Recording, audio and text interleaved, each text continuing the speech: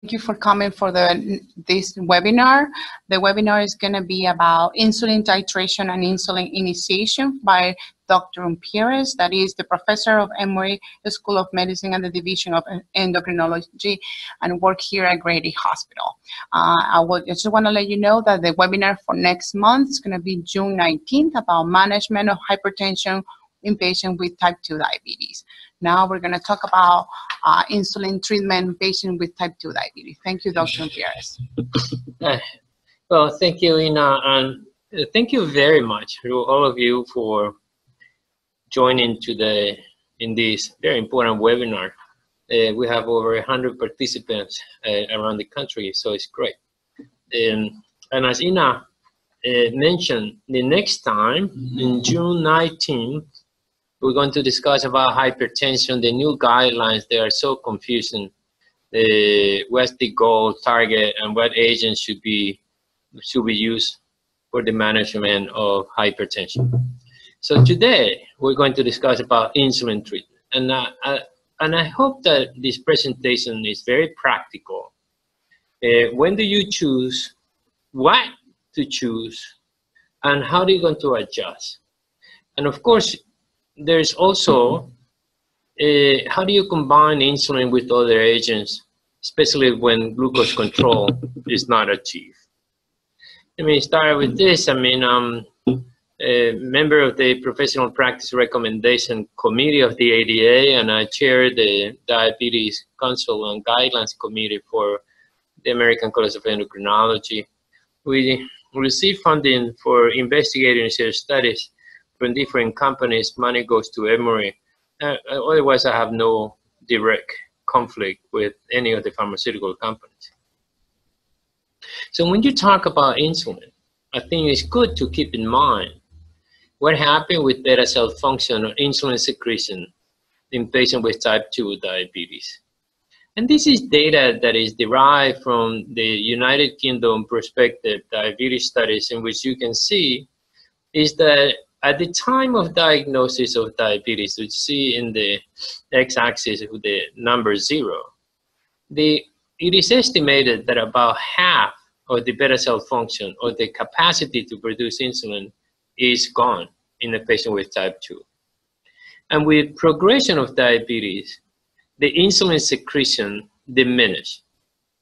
And the reason why this happens is because the beta cells of patients with type 2 diabetes undergo apoptosis of cell death more rapidly than a patient without diabetes. So the main reason why people develop type 2 diabetes is the inability of the pancreas to produce enough insulin to overcome the insulin resistance associated with obesity. So when you look at the beginning, if you have a patient with type 2 and you diagnose them early, like pre-diabetes, diabetes in that phase, it's very easy to control them. You're the best doctor in the world. Lifestyle will do it. Or monotherapy with metformin, that is the preferred agent. But with increased duration of diabetes, metformin is not enough. Or sulfonylurea, so other agents are not enough. And most of the time, we're going to require combination therapy. So when this combination therapy is needed, well, it varies from patient to patient.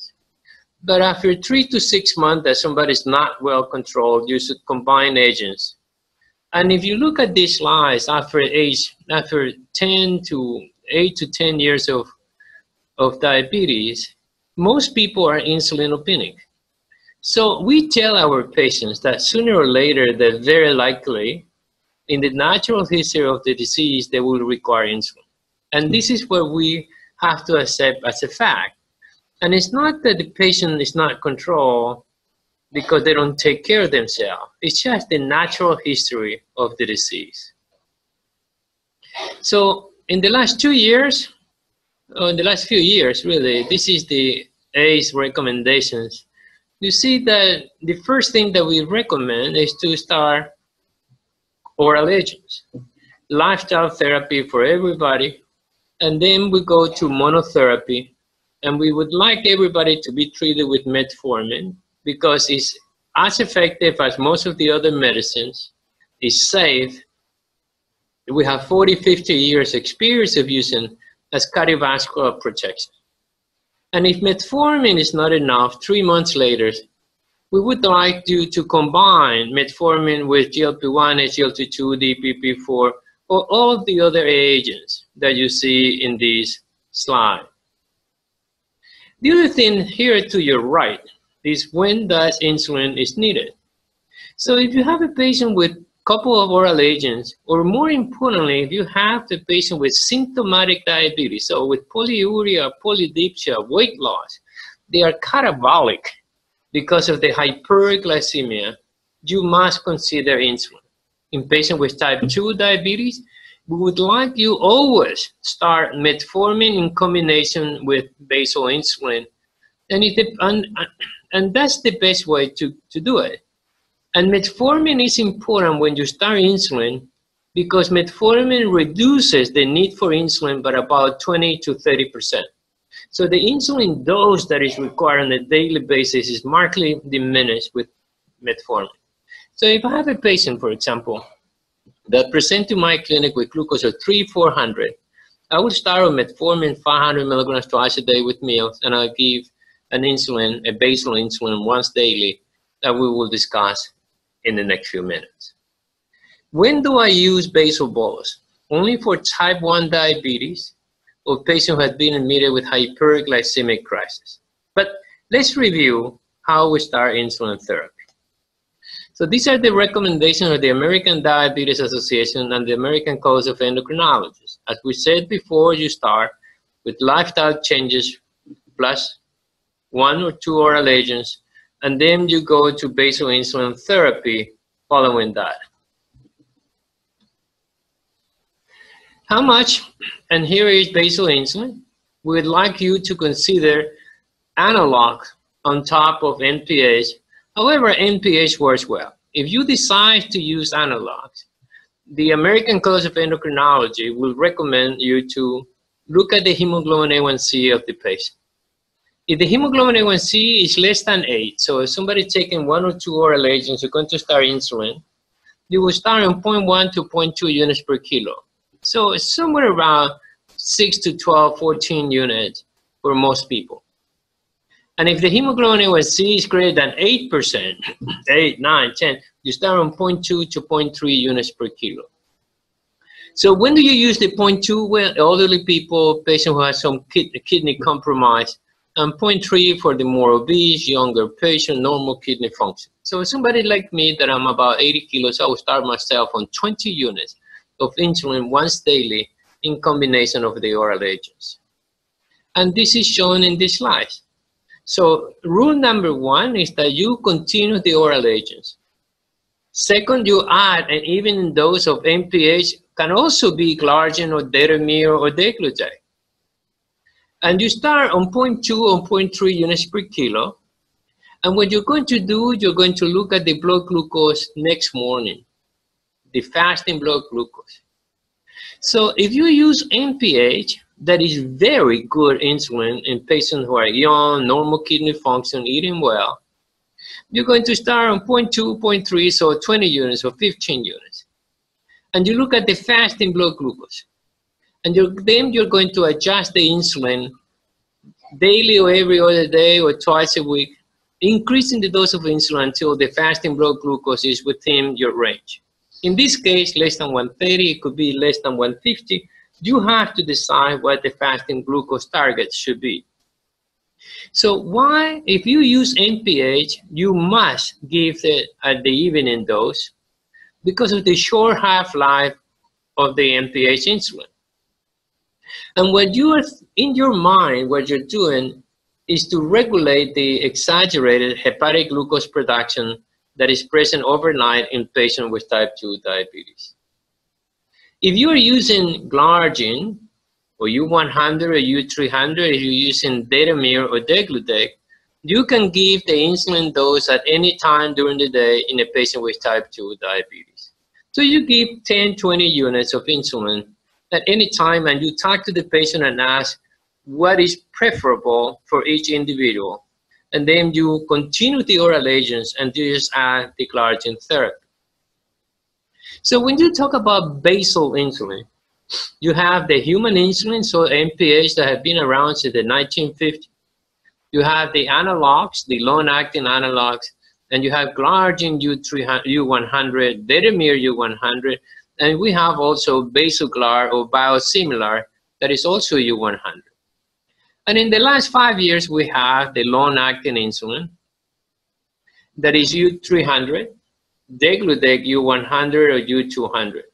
So you have a large number. In reality, we have 12 different formulations of insulin for the treatment of type 2 diabetes. So here this table on the top shows the characteristics of each one of these agents. Human insulin starts working in 2 to 4 hours.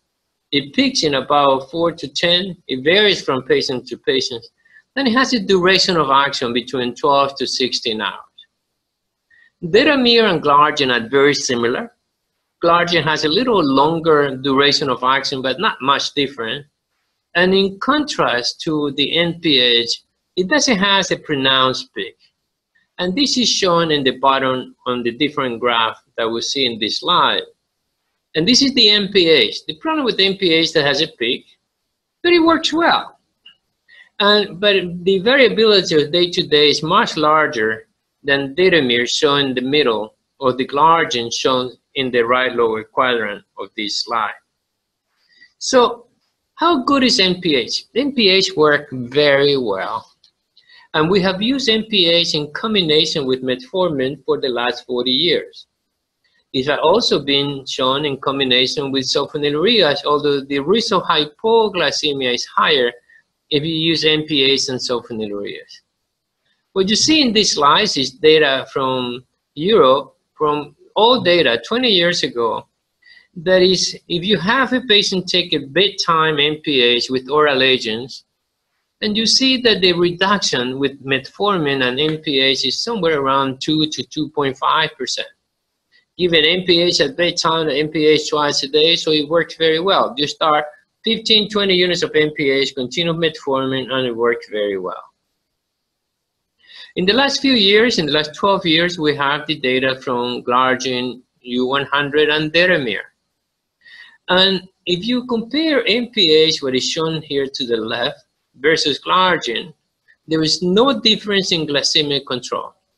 So if you titrate NPH at bedtime or glargine at bedtime or anytime during the day, and you increase the dose progressively to achieve good glucose control, there is no difference. So the efficacy of NPH and glargine is very similar. And the same thing, it could be compared to Detemir in the right side of this slide. But if you compare the safety, so the hypoglycemia risk between NPH and glargine, or NPH and Detemir shown to the left, glargine shown to the right, and if you try to achieve a fasting blood glucose less than 100, less than 110, you have more hypoglycemia.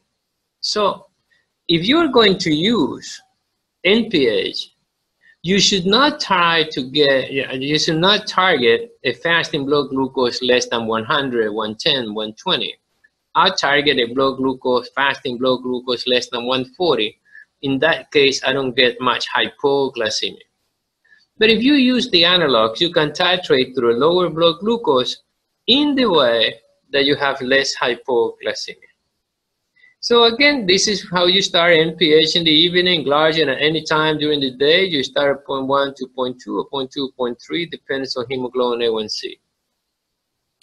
But if you start, let's say 15, 20 units for a patient with type 2, that's likely is not enough. But you want to start at a low dose because you want to prevent hypoglycemia. If you start in the higher dose and the patient develop hypoglycemia, they get scared. And we know that patients who have recurrent hypoglycemia, they don't titrate and they lose control. So what we want is to start low dose and ask the patient to self-adjust the insulin. So we tell the patient to increase the insulin dose by 2 to 4 units every 3 to 5 days. and the patient can do that themselves. And you have to teach them. I write in a piece of paper, if blood glucose greater than 150, 180 every day, you increase by 2 units. So I tell you start on 20, you go to 22, 24, 26, every 3 to 5 days until you achieve goals. There are some other ways to do it. You can increase by 10% if the blood glucose between 140 to 180, or by 20% the total glucose, the total insulin dose if the fasting blood glucose greater than 180. It doesn't matter what formula you use. The patient should learn how to adjust insulin therapy. And of course, if you start 10 to 20 units is not enough. And this has been shown in different studies, like this one that depicts the amount of insulin in different studies. The total insulin dose is somewhere around 40 to 80 units for most people. So if you start on just 10, 20 units, they need to self-adjust. And this is important because in most of the clinical studies, for example, this is a meta-analysis in almost 17,500 patients. The chances that somebody using oral agents and added basal insulin is not very good. Most people do not achieve good glycemic control, only 50%. So this is important to keep in mind. And you have to tell the patients, because the patients are expecting that if you start insulin, they're going to be in control, but unfortunately not everybody achieves control. So you need to titrate the dose up, and of course keep in mind, and the patients should keep in mind that maybe this is not enough and you need to have combination therapy.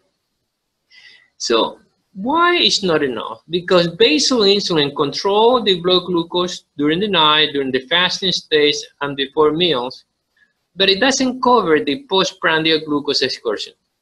So if I have somebody taking metformin, sulfonylureas or metformin, and you add insulin, I'm going to control the basal, I'm going to control the pre-meals, I'm going to control the overnight blood glucose, but it's not going to control the postprandial glucose excursion.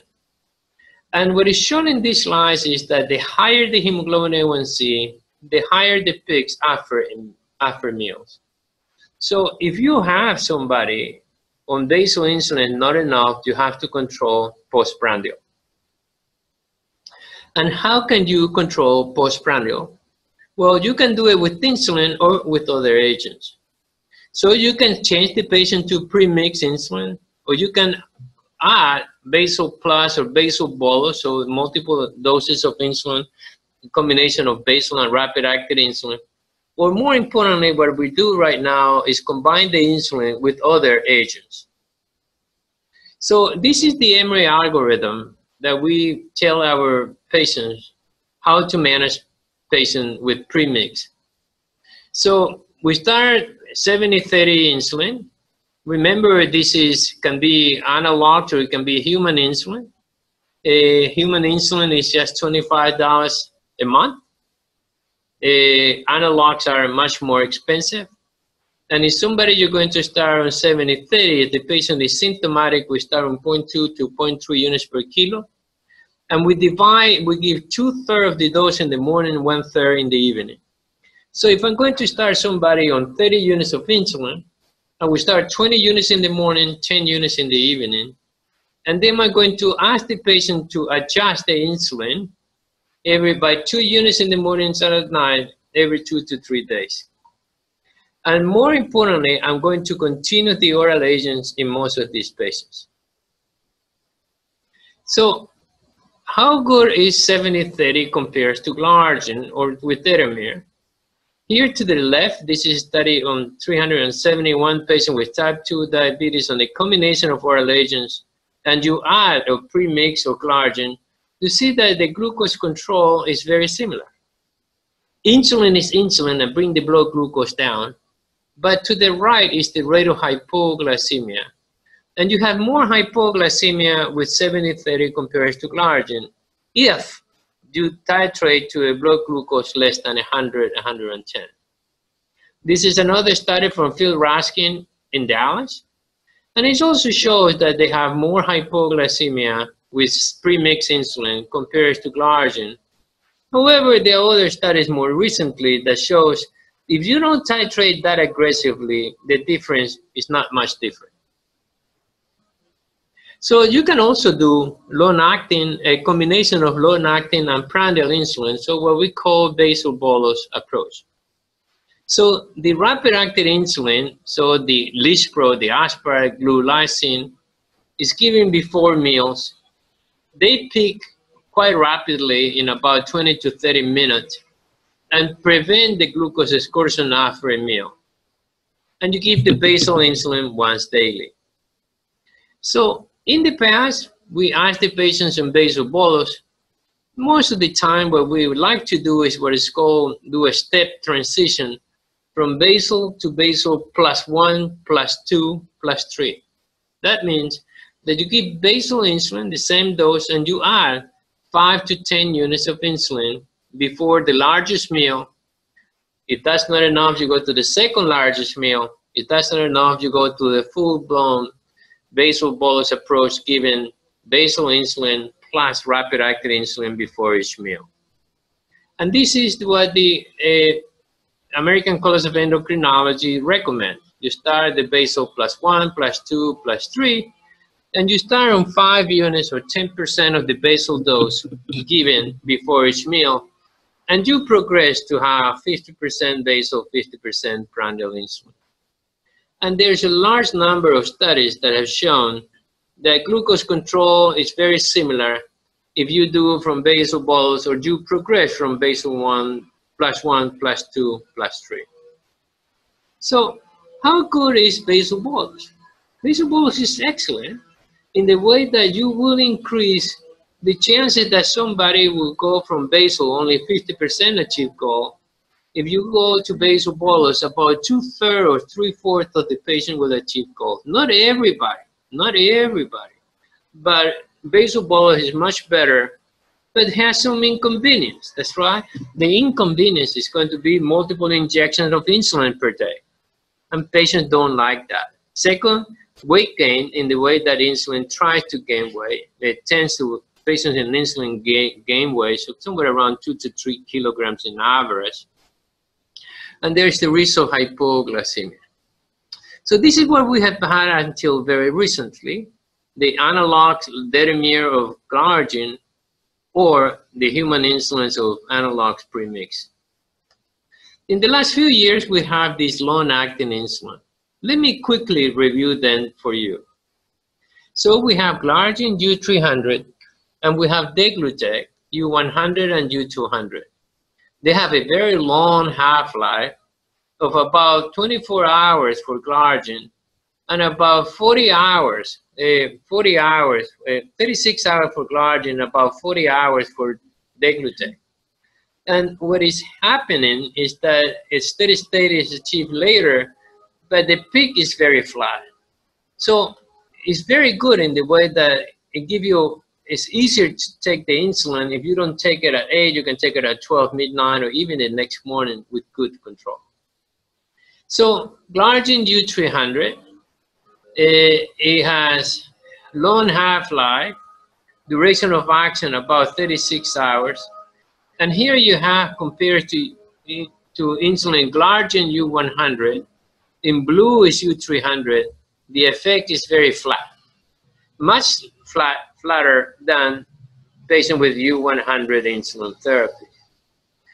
So there are several studies in type 1 and type 2 diabetes. And if you compare the efficacy, so the ability to reduce insulin, the hemoglobin A1C, between glargine U100 and glargine U300, there is no difference. But the rate of hypoglycemia is much less with glargine U300 compared to U100 insulin. There are several studies in patients with type 2 diabetes and in patients with type 2 diabetes, and all of them have shown that the efficacy in reducing hemoglobin A1C is very similar to the U100. And in most series, you decrease the hemoglobin A1C between 0.8 to 1.5 milligrams. So if you want to change U100 to U300 to improve glycemic control, wrong. You won't get that But what is shown in these slides is that several studies have indicated that U300, because of the flat effects, the long duration of action, the rate of hypoglycemia is reduced by about 15 to 30%, especially nocturnal hypoglycemia. So the reason why you would choose U300 instead of U100 is because of the reduction in hypoglycemia. It comes also only in pens. We don't have it in syringes. And if you want to change somebody from U100 to U300, you do one-to-one dose conversion. So you don't need to change the dose, just change the device. So what about insulin degludec? That's the new insulin, and newer insulin, who has a duration of action, as I mentioned before, about 40 hours, half-life with 24, 25 hours. And you can detect insulin up to 5 days after injections. And the effect is very flat. As shown in this slide, this is the glucose lowering effects. And you see that doses of 0.4, 0.6, 0.8, it doesn't change. So it doesn't have the peak that we see with Detamir or we see with Clargen. So again, if you want to change U100 or even MPH to degludec, you don't do it because of you want improved glycemic control. The effect is the same as shown in these slides in the right upper quadrant, in the left upper quadrant. That is shows that is equal the reduction in hemoglobin A1C. Yeah, you titrate the dose until hemoglobin A1C comes down. But what is shown here in the right is the rate of hypoglycemia. And degludec has been shown to significantly reduce hypoglycemia compared to all of the other insulin, including U100 insulin therapy. It comes in two concentrations. In U100, so 100 units per ml, or U200, 200 units per ml. So good. In the U100, you can deliver up to 80 units per injection, the other up to 160 units per injection. The price is very similar.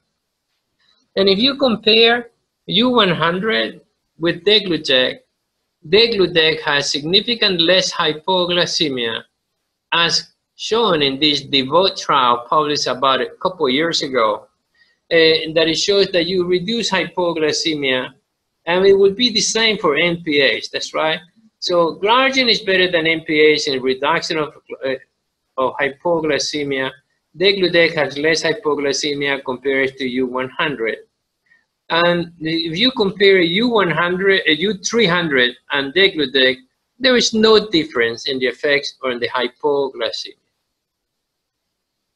So should we use, or what insulin should we use? One of the major problems that we have, especially in many areas, and I work at Grady Hospital with 32% of my patients have no insurance. So what about cost? Cost is an important factor as shown in this slide. The cost of insulin has increased significantly during the last 20 to 30 years. But there are insulin, especially the human insulin, the regular, the NPH, the pre-mixed insulin, 70-30 with NPH 70%, regular 30%, that you can get it by $25 at Walmart and in some pharmacies. So human insulin is still relatively cheap.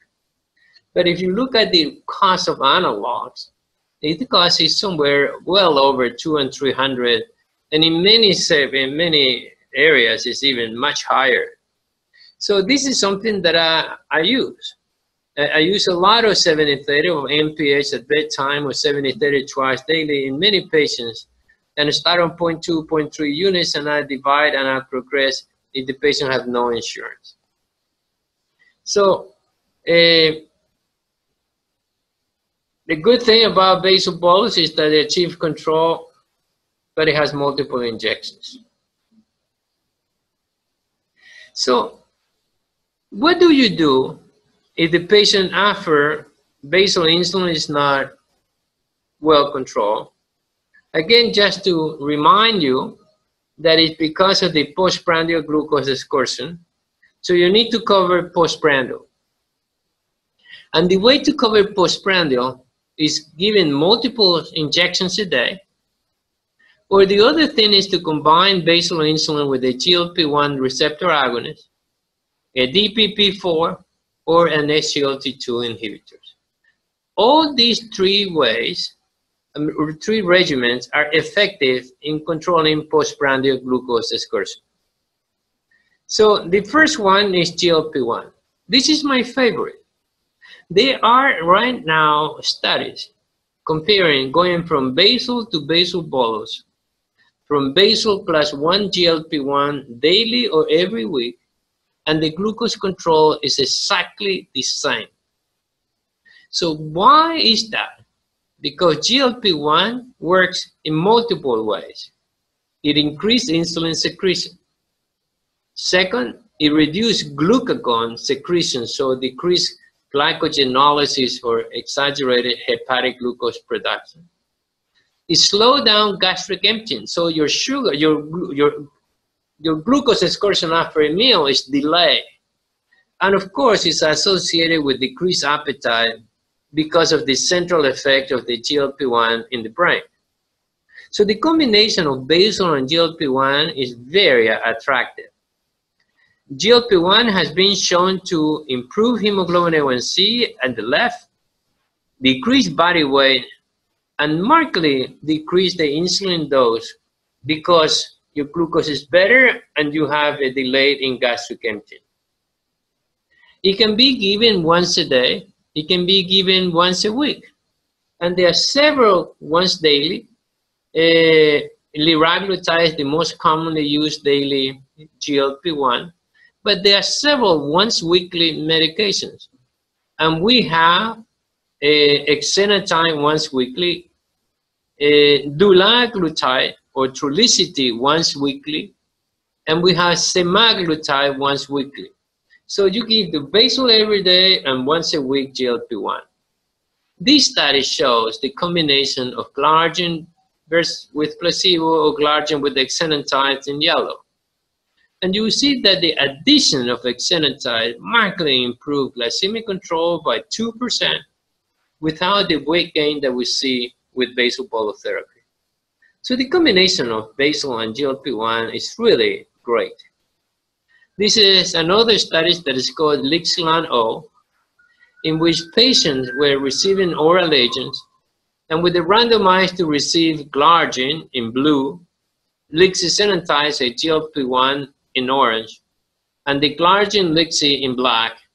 And this is the only way that you can achieve glycemic control with hemoglobin A1C less than 7%. Here you have that starting with the hemoglobin A1C about 8.2%, the end of the treatment at 30 weeks, 26 weeks, the hemoglobin A1C was reduced at 6.5 without an increased risk of hypoglycemia. The other thing is that we discussed in previous meetings is that the GLP-1 has been shown to be cardioprotective. And for example, this is the use of liraglutide in the LEADER trial that added to oral agents and added to medication for diabetes, it reduced the MACE outcome that included cardiovascular death, non-fatal myocardial infarction, or stroke. So, and this is another study with semaglutide that also reduced cardiovascular events. So the combination of basal insulin with GLP-1 is the preferred way to manage patients instead of going to basal bolus therapy. So basal bolus, primary care use love basal bolus. Endocrinologists do not. For patients with type 2, a different story is patient with type 1. So basal bolus has great efficacy. Most people achieve goals, about 2/3 of them, and we're used to do it. But basal plus GLP-1 have similar efficacy, have less injection than the 3 shots, 4 shots a day. They have lower risk of hypoglycemia, no weight gain, and may have cardiovascular risk reduction. So cons or adverse experience, basal bolus have hypoglycemia, weight gain, cardiovascular neutral. the GLP-1, of course, the main problem that I have is that GI adverse events, about 30% develop nausea during the first couple of weeks, and cost. Cost is always a big time consideration.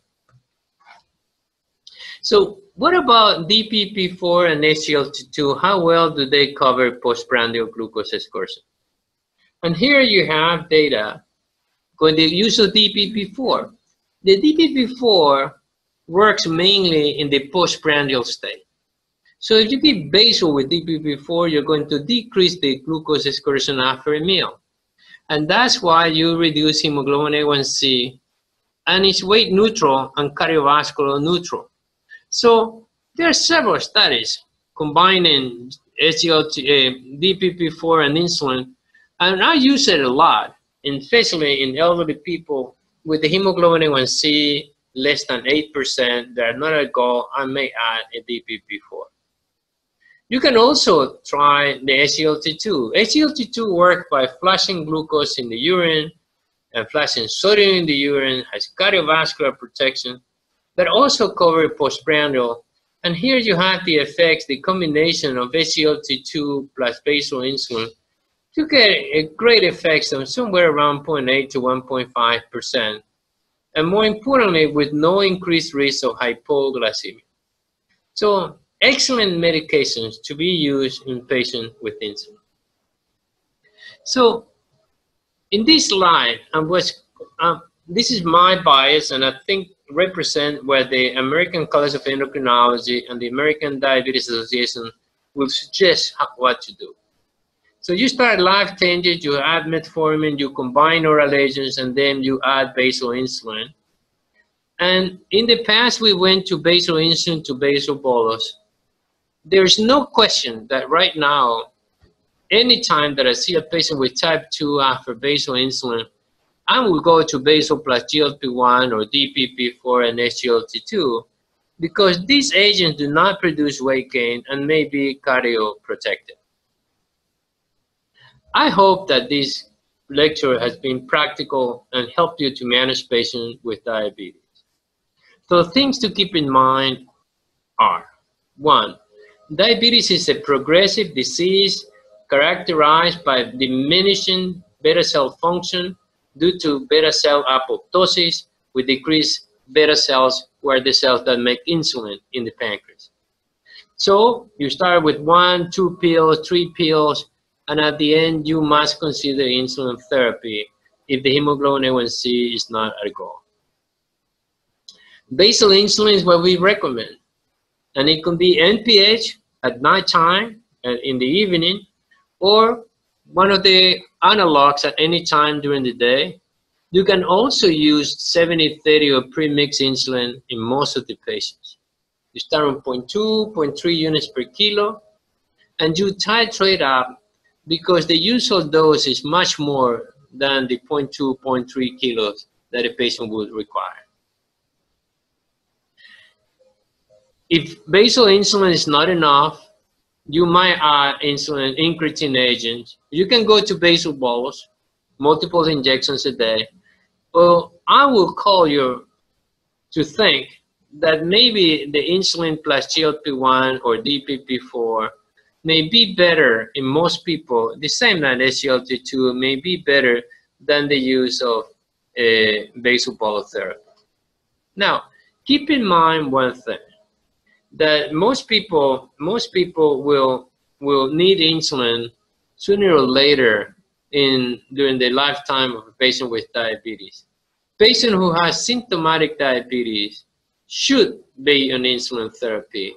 That doesn't mean, and always combined with metformin if you're going to start basal insulin or basal bolus insulin, because that reduces the insulin requirements during the day. I appreciate your attention, and you can get credit and you can download these slides from the website.